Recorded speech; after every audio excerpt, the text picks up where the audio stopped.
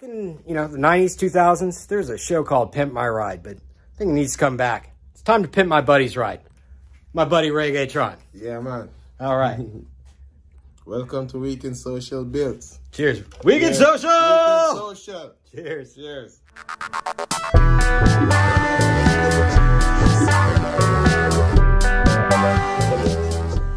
Ever since I started working in the wood shop here in Castle, Socialvania, I've been wondering how am I going to organize my tools. It's kind of just laid out all over the place. It's a bit of a mess.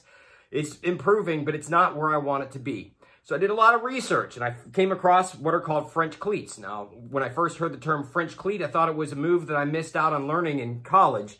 But it turns out it's actually a way of hanging things pretty simply. So the theory is that you've got a piece of wood, a 2x4, with a 45-degree angle in it. One piece is going to be mounted to the wall, so it would be mounted like this to the wall. And then another piece, which you can use, and I've just got this on here, a piece of scrap wood for a demo purpose. You can build boxes, you can build holders, you can build whatever. And it slides into this receiving piece like so. It's sturdy, it's supposed to be really strong, and I've got enough of this wall framing, enough studs, where I think I can do it here in the basement. But I've got a friend who is looking to do the exact same thing. And let me introduce you to him. The Jamaican sensation, ReggaeTron, is here. Yeah. So ReggaeTron, you have a job that you're fortunate enough to get to be on the road, but requires your tools to be on the road with you. Yes, sir. And so you're looking for a way to have a shelving tool organization in your mobile, in your van for your job. We'll say nameless job. Yeah, I need a shelf for my nameless job in my van, so I can have all my tools just set up on that shelf. I need it to be really pristine, so when I open my van at work and the guy sees it, it's like one of a kind wood shelf. So this, I think the French cleat system will allow you to modify it however you want. We're going to take some measurements. We're going to draw it out here. We're going to spec it out, and then we'll start building. But first things first, let's get to the van. We're going to take some measurements. So this is the back of ReggaeTron's van, and he wants to have the wall right here. Now, we were just looking at it, and it looks like we're going to have enough points where we can secure this to the wall pretty easily. And then also we'll be able to custom cut around the wheel well, where we'll have as much real estate against the wall as possible. And you want it basically flush, the same level as these other shelves that you've got in here, right? Yes, yes. Very cool. All right, very cool. Well, he's already got some wood down there. That's awesome. We'll be able to build the structure. And then we'll figure out what kind of tools we're going to be putting in these boxes. Yeah. Awesome, man. All right, let's get to measuring. All right, so we got the measurements done. I'm going to start building this frame out. First thing we're going to do is build the frame. Yes. The next step, we've got some requirements here, and I'll show you that in a picture of this and go through what we've been talking about. But the first order of business is doing the frame. Once we do that, then we can figure out what tools are going to go on there and how to customize this box. Yeah. But I think this is going to be a really cool project. Yeah. I've never seen a French cleat wall in a van before. I've got a couple of ideas to make it a little bit more sturdy and keep the noise down. But are you excited? I'm excited. All right, well, let's get to it. Weekend Social Builds. Yeah, Weekend Social. So after talking to ReggaeTron and getting a list of his tools, he and I batted around a couple of ideas, and I started defining some key principles for this build, some requirements. So knowing that he's got a bunch of different tools and that he's going to be on the road in his van, I came up with 4 requirements. First, since he's going to be moving around, it's got to be secure. And because he's going to be on the phone, I want it to be as quiet as possible, because moving him around, it's going to lead to vibration. The other thing, since he's got a bunch of different tools that need to be on this thing, it's got to be functional and be able to take a variety of different types of devices. So we need to measure those for ideal fit. Then last but not least, customers and his co-workers are going to be looking at this. So it is got to look irie, man. And me go and do it. So with that being said, I came up with a pretty, just a generic design. We're going to see how it works. It's probably going to evolve. But this is how it's going to look in the front. So you can see These are the boards right here.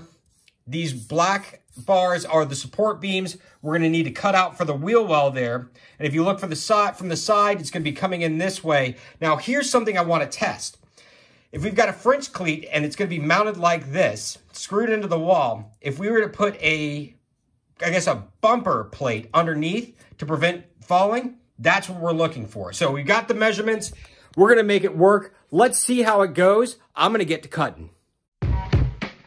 Step one was cutting the 2x4s into 46-inch long pieces. I ended up with 8 of them, and I used the speed square as a brace so I could keep the line straight. For the outside support beams, I used 46-inch pieces of 2x3, and then I lined everything up because I just wanted to see how everything was coming together and get a visual representation in my mind of how it was all going to be laid out. Then I measured the exact center of each one of the 2x4s, and through that exact center drew a 45-degree line, which I was going to use as a reference point for when I made the rip cuts on the table saw. Took everything apart, and I also took 1x and cut out 46-inch pieces for the inside supports. And then I moved on to the table saw, and this part gave me the most anxiety. I set the table saw at 45 degrees and began cutting the 2x4s. I had to stop midway through a couple times because it kept blowing the fuse. I need to work on wiring here in the wood shop, I guess, but eventually I got all 8 of them cut, and before I put them aside, I labeled all of them to make sure I had the corresponding top and bottom pieces. Then I reassembled everything in order with the inside support beams just to make sure that all of the cuts were at the right length and everything was coming together the right way. So I wanted to give a better look of how I'm putting this together. Now I wanted to lay everything out first. I'm not screwing it in yet because I want to do some final measurements, but you can see I've got the support beams over here, right on the side. I've got these smaller 1x1s on the inside. And then I've got some support braces that come up to this third piece. Now this third piece is at 13 inches, which theoretically should give that wheel well enough clearance. Now you can see I've made this line here, and this is where that curve of that wheel well is going to be, but I don't want to screw anything down until I get another measurement of ReggaeTron's van. Now that's happening tomorrow. He's coming over. We're going to go over a couple things. First, final measurements, exactly how much clearance I need to put at that very top because it slants in a little bit. And then I also need to figure out what kind of tools he wants to put on the French cleats. So that happens tomorrow.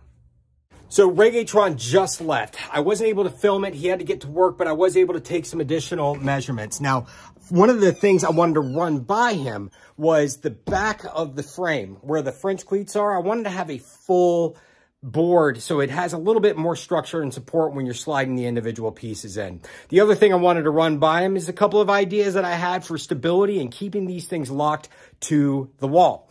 I've got 2 in mind. We're going to try them both out, maybe a third. And hey, we may use one, multiple, who knows? But let's get to cutting. Let's put this thing together, and got some gluing to do. Pulled out my trusty Japanese pole saw, best 10 bucks I ever spent, and measured the board down to 47 inches wide.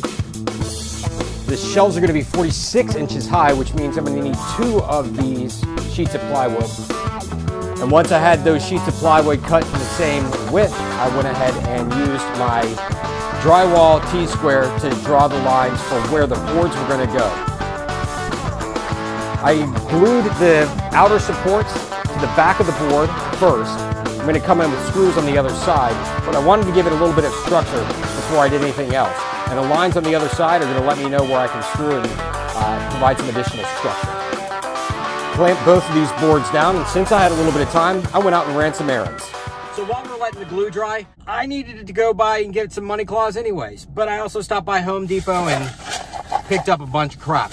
Why? Because I'm trying to figure out how to make these boxes and these components lock into the French cleats. And by chance, YouTube showed me in my feed a video. Now, I don't know if YouTube spies on me like my Facebook feed does, but YouTube showed me this video by this guy. His channel is called Workshop Junkies, and his projects are only rivaled in coolness by this guy's accent. This guy is awesome. He comes up with some really cool ideas, and he had a video that talked about self-locking French cleats. We're going to give those a shot. I went ahead and bought some springs, some bolts, some washers, and of course, a couple nuts. But we're gonna go ahead and get back to business as soon as I go pick up some money claws. So let's get back to work.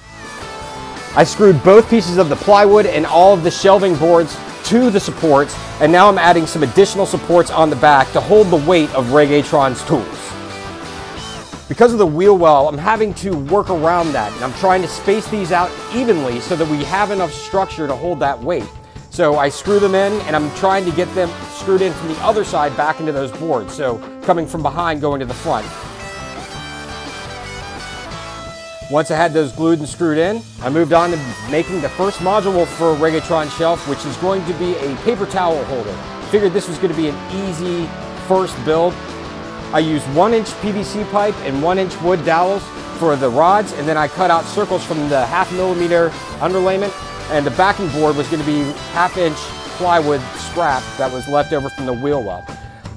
I took everything over to the belt and disc sander. I wanted to make sure that everything had nice smooth edges, and I wanted these backing boards to have good rounded corners. So once that was done, I started mounting everything to that backing board.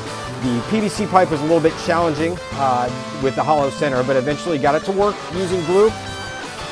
And then I cut one of the hanging pieces of 2x4 to length, mounted it to the backing board, and screwed it in good and tight. Made sure everything was glued in, good to go. So here is the first of many components that we're going to be building for this board. This one is actually a paper towel holder, one for shop towels and one for regular towels. It slides in just like that. And this board that's right here leans up against here, providing a little bit of pressure, and it butts up very nicely there. So there it is. Now, here's the challenge. Right here, let's say it's bouncing around in the truck. How do we keep this stabilized? That problem's going to be solved soon, but in the meantime, I went back to work on the components on his shelves and started with a 2-tiered box system. I used the 0.5 millimeter plywood for the back and the bottom, and then I used the 5 millimeter underlayment for the outside and the spacers in between. Wanted to make sure that these were good and square, so I spent a lot of time bracing and gluing them together, and then I made the individual spacers using my table saw, cutting them out to size, making sure that we had a good tension fit, trying to be as precise as possible here. Now this required a lot of sanding to make sure that I got each one of those spacers in without compromising the integrity of the shelves or making them bend out.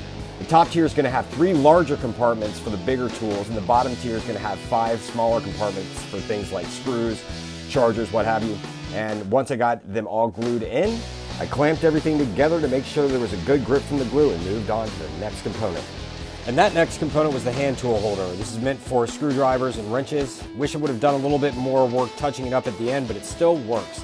I started off by using the Japanese pull saw to go ahead and cut the base where the tools are going to sit, and then I measured out where the tools were actually going to sit in the board and used my hand drill to drill the holes.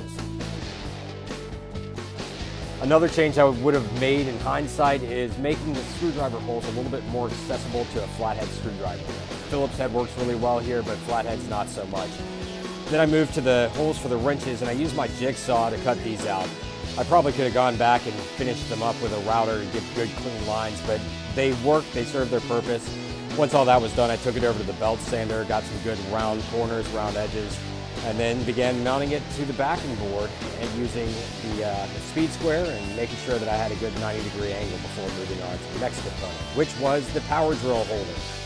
Early on in the design sessions with ReggaeTron, he indicated that he's got multiple drills and impact drivers, and I wanted to make sure he had a place to store those. So I began by cutting the slats for the individual drills and the top, and used the 5 millimeter underlayment to make that happen. Gave it a good curved top.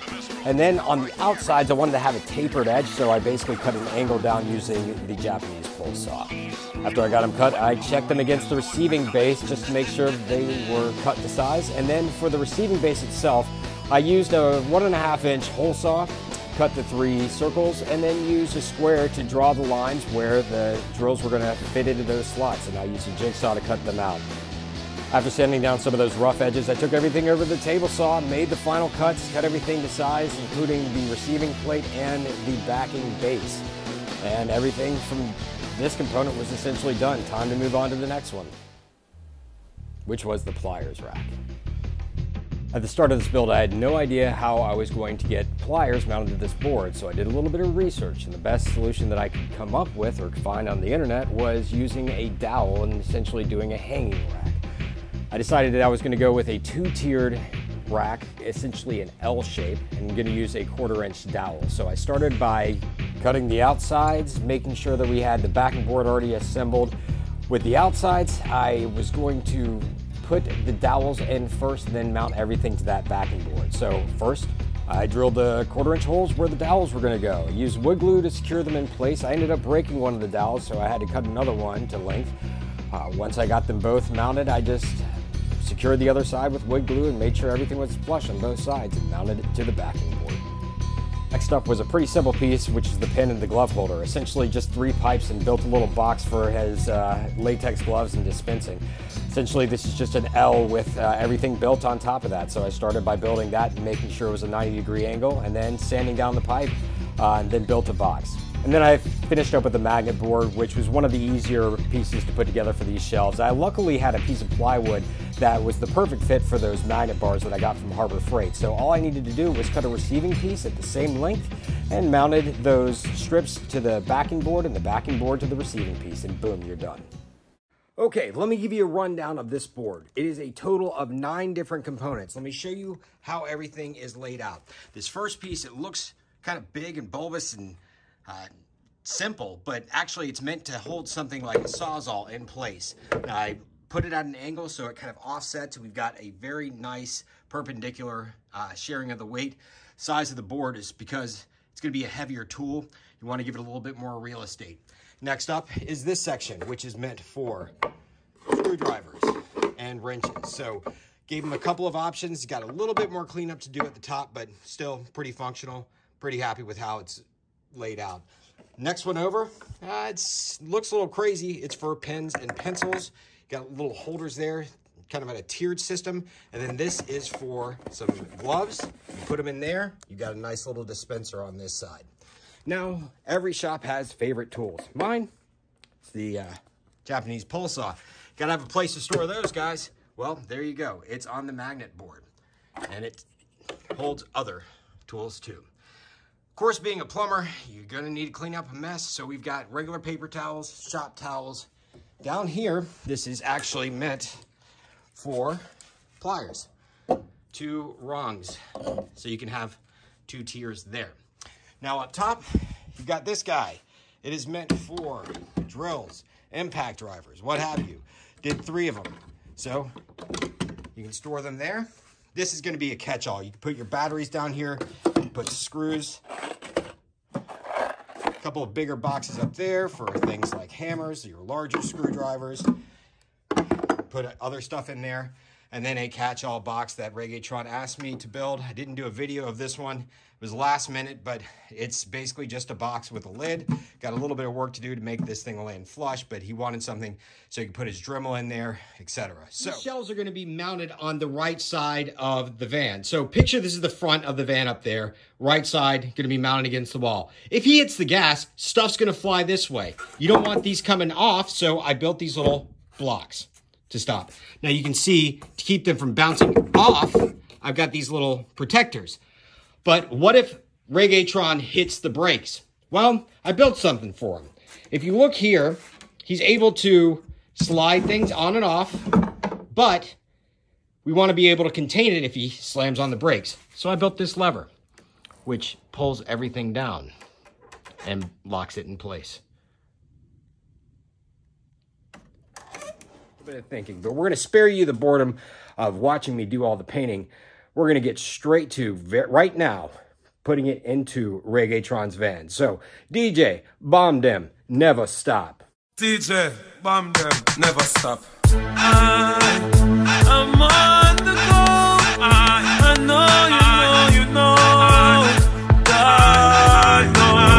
God know. I'm on the go. What you think, bro? Yeah, it looks good, man. I love it. So, in all sincerity, guys, it did take a little bit of time to get in there. Getting it mounted to the wall up here took a little bit of modifications, but it's all in. And at the front, I'm going to come around and show you at the front. They've got the The lock is holding everything in place. Yeah. There you go. It's all locked in place. Not going nowhere. Hey, be careful with those brakes, ReggaeTron. Good. Jeez. There you go. And there you have it, ladies and gentlemen, another successful weekend social build. You can actually see the French cleats on the wall here in the wood shop in the basement of Castle Socialvania behind me. Comes at a perfect time. Those drawers that I've had in the corner, after 15 years, those plastic pieces of shit have finally failed. So I'm going to be reorganizing the wood shop. So guaranteed you're going to be able to see those French cleats in future build videos. But I do want to say a couple things about this project itself.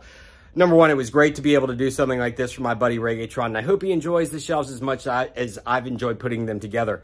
But regarding the French cleat system, it's really surprised me. I highly recommend it. The utility is off the charts. If you put them together the right way, they'll be able to hold a ton of weight. And if you space everything apart enough, you can pretty much do anything that you want with them.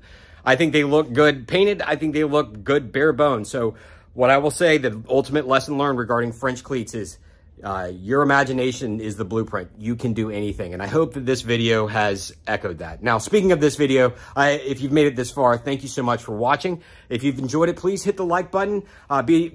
Subscribe to be notified for future videos. And if you have any questions or comments, put them below, and I promise you I will answer each and every one of them. Thank you so much so far for your support. I've really enjoyed hearing from you guys.